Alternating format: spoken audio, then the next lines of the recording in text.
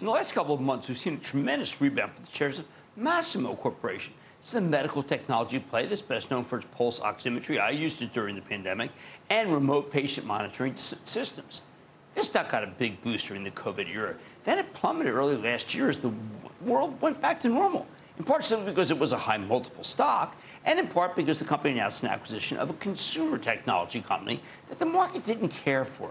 Since then, we've gotten a series of strong results paired with conservative forecasts, including the most recent quarter in November, where Masimo reported tremendous sales and earnings while giving us a very, very weak outlook.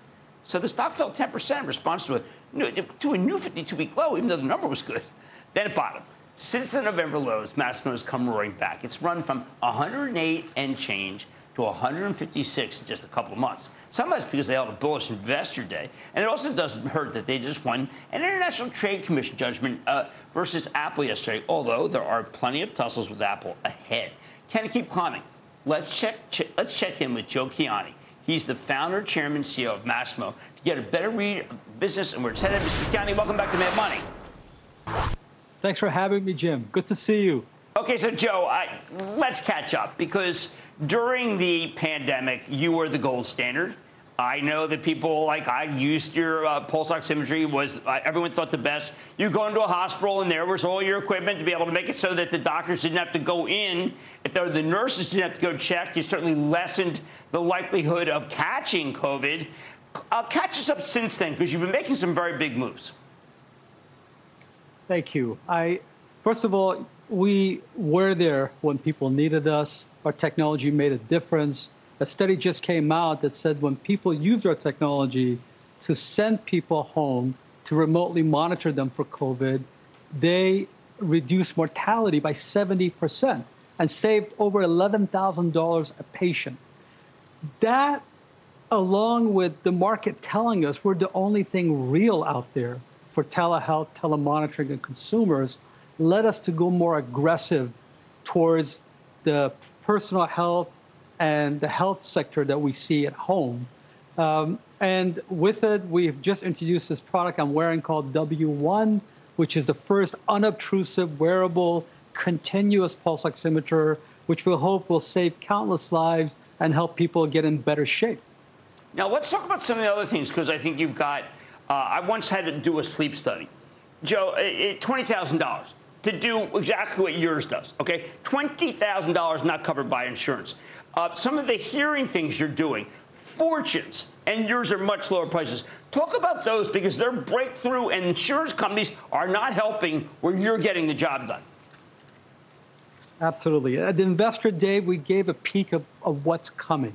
First of all, we have a product coming called Stork that will be used for babies when they come home at risk of sudden infant death syndrome. About 5,000 babies die every year from this. And now this is the first accurate continuous monitor for pulse oximetry along with temperature and camera that parents can use. Secondly, we are very, very interested in improving people's listening and hearing by acquiring Bowers & Wilkins, Marantz, Denon, these incredible audio brands, combining it with our adaptive acoustic technology. We have a technology now that allows earbuds and headphones to send a signal automatically to your ear canal, know which frequencies you have lost hearing or need more help with, and enhance those particular frequencies so you can listen better and eventually you can hear better. We plan to have an OTC plan for just better listening environment and eventually go through the FDA for a product that helps people hear better. That's about a $50 billion market that we hope to address. Also with the wearable that I just spoke with, the first of its kind, that not only does continuous and accurate pulse oximetry, but it measures the hydration index. That's another $50 billion market. So we're about to go from a TAM of $10 billion to over $170 billion TAM by entering this new consumer health sector.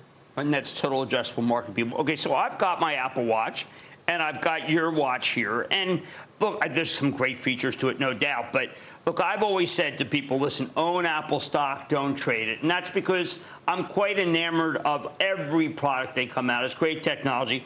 All those other markets that you just mentioned to me, there really isn't anyone even can touch you. Why go against these guys on this business? Joe, they're a big company, a lot of resources, and very good at what they do.